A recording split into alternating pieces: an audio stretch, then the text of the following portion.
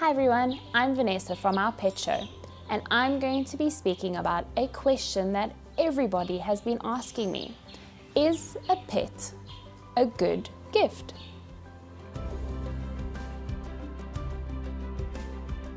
Sometimes we think that gifting our loved ones with a pet is a great idea, but they might not think that. Having a pet is a big responsibility and a commitment.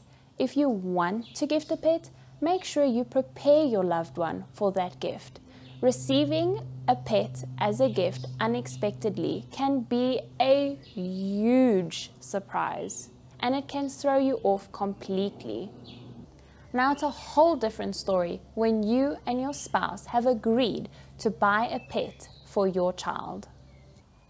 Now, of course, you and your spouse have spoken to your child and prepared them about the responsibility and the commitment it takes to look after a pet. But bear in mind that children get bored very quickly. Once the puppy is no longer cute and no longer playful, it becomes your responsibility. It's one of those jobs you really don't want, but might end up getting.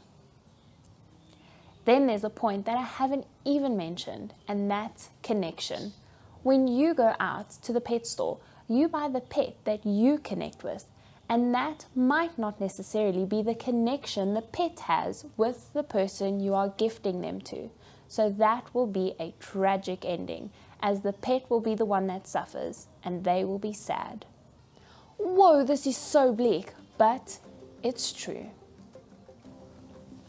The stats of how many dogs get abandoned after Christmas will break your heart. These are all the things you possibly need to be thinking of before gifting someone a pet. That's it. Short and sweet, but something to think about. See you soon, my pet familia. Ciao. I know I'm not alone, anywhere and ever. I like this song.